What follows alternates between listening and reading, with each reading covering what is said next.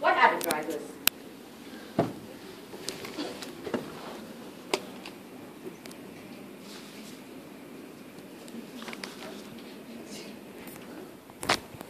Okay.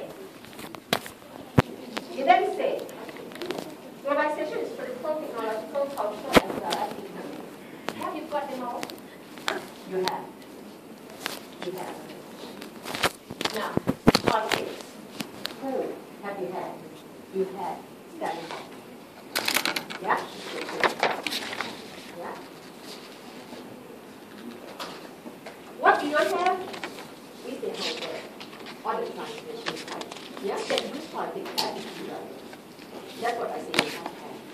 You have to have politics. You say, okay, you can say yes, you can say no. Yeah? Just now, Hoffman skeptics say no. You've got to have someone who says yes. Yeah? Technological. Have you got it? Yes. You have who? Pascals and McEwen. Yeah? These are technological. Cultural. Have you got one? Have you? You have evidence. You have prophecy. Economics. Yeah, many. You have O'Malley. You can count Pascal in there as well. They count in real time. It's very important. You can count Hirsch and Thompson. Yeah. Oh, just now culture forgot Fukuyama. Fukuyama. So you have a lot already. But how come that is another part here? Because the first part, that was the debate on whether it's real or not. That's why you hear the word skeptic hyperboreans, come as the thing. And I show you the DVD. That one is about whether it's real or not. Now they separate it into another type of debate, drivers. Yeah? And they want you to know Wallerstein. Wallerstein.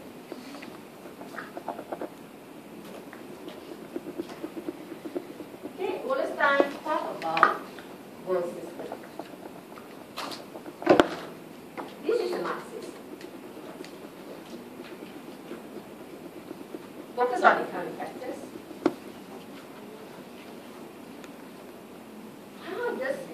How does the world look like? It looks like a single division of labor. The world composed of division of labor of different countries specialize on different things. Yeah? And these different countries have different cultural systems. There are 3 geopolitical areas. What? The thing that is famous of Wallerstein, see, now suddenly it comes down. Famous of Wallerstein is, he talked about the core, the semi-periphery, and the periphery.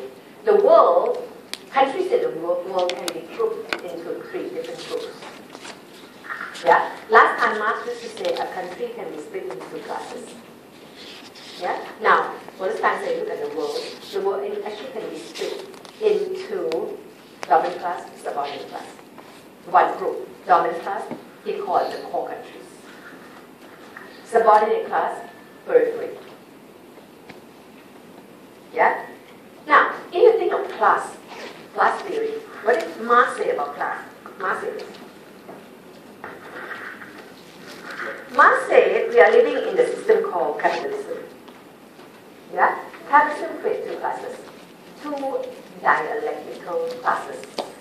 Got it? The dominant class has to create a subordinate class. The relationship between the 2 classes is dialectical. They need each other, but they are in conflict with one another. Yeah? Why do they need each other? Because the capitalist class needs the working class to work for them. Working class need the capitalist class to pay them so that they can maintain their livelihood. They need one another. They need each other. They are in conflict because the capitalists extract surplus value. Yeah? The capitalists exploit them by taking more than giving them. Because the value of product should be value of labor. Yeah? That is labor value. Yeah? But how come working class continue to work? Alienation. Yeah? They got blamed, this is Marxist thing. Same thing. Now, there are two classes in the world. One class, capitalist class. These are capitalist countries. These are countries which are strong economically. They are the key driver in global capitalism. These are the home base, or the TNCs, MNCs. We call them the core countries. Yeah. The core has to create the periphery or subordinate class. Yeah? Otherwise, they don't have enough. Enough what? Enough raw material, enough labor. So they have to create the periphery. How do they do that? Colonialism. Yeah? Colonialism is when countries which are poor today were made poor. These countries were made poor by colonialism. Yeah? Last time some of these countries were rich before. Many countries in Latin America were rich before.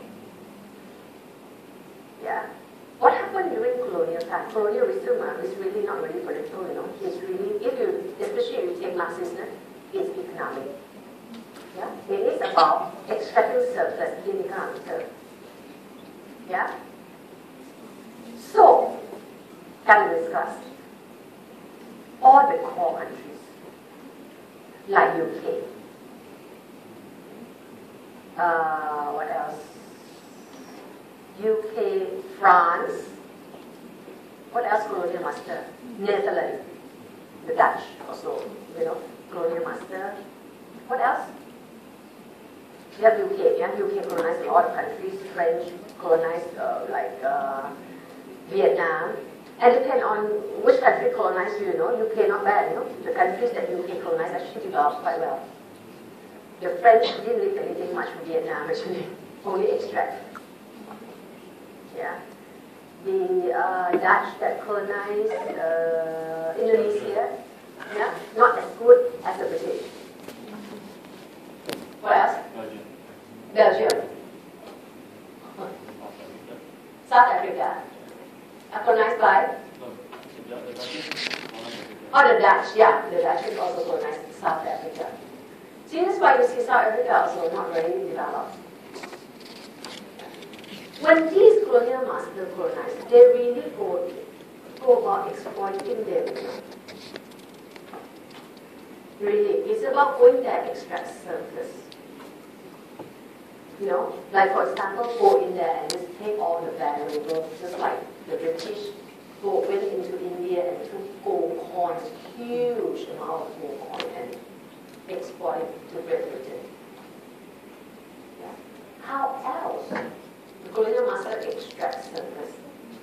Another thing they do is to change these countries into one crop economy. Only do one thing. India, cotton. Do cotton very well. Now cotton for export. Yeah. South Africa, coffee bean.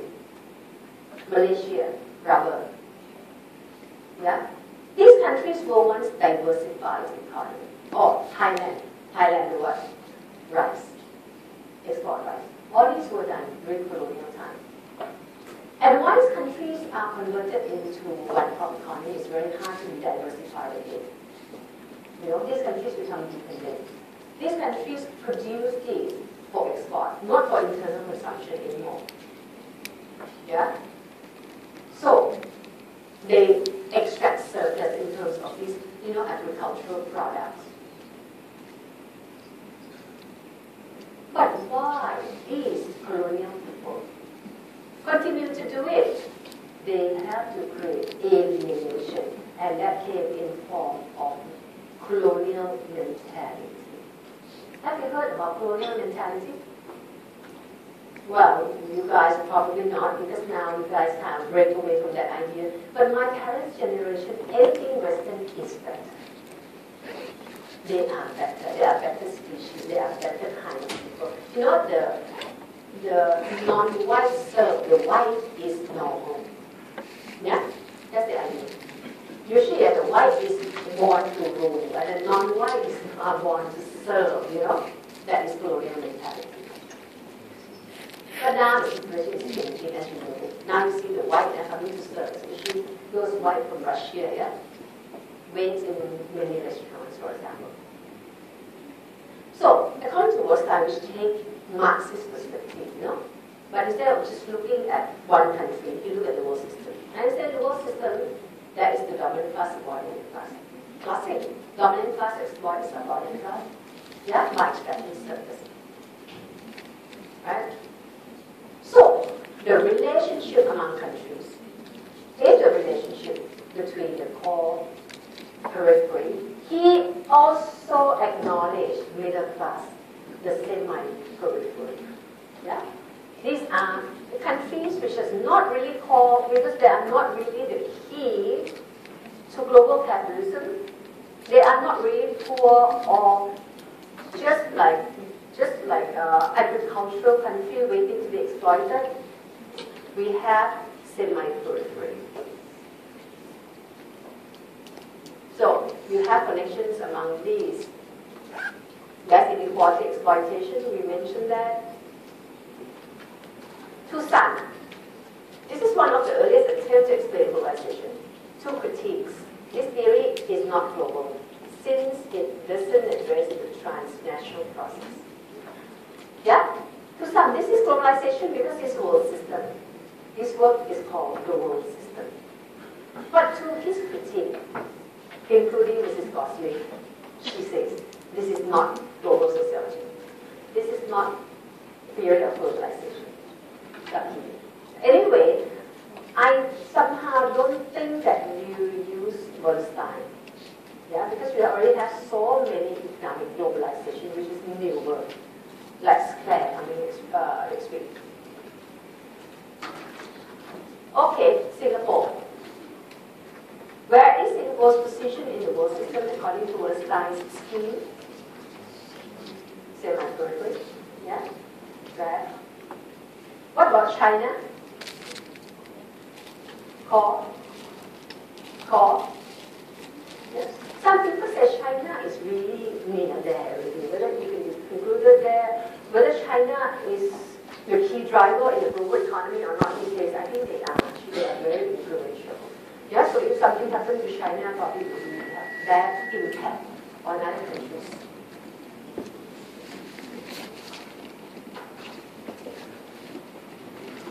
Okay, another guy. Just now, they introduced you to Wolstein in terms of economic globalization. Now, this guy is political. Yeah, I can bring political, usually not sociologist. You know. Again, this guy also a political scientist, not sociologist. This guy teaching at Princeton. You know Princeton? In the US. Yeah. Okay, what did this guy say? Somehow we become politics, yeah? And being written by politician or not really politician, political scientist, yeah? It's not that sociological and not very interested in these ideas. But anyway, it's in your subject guide. This one talks about USA that helps countries connected through what? Through encouraging economic globalization. Yeah? So it's not about economic per se, you know. It's about politics. It's politics that lead the economy. Yeah? It is a politics. The idea that USA would like to have power all over the globe. Yeah? Yeah? It is about power of the US that control all countries over the globe.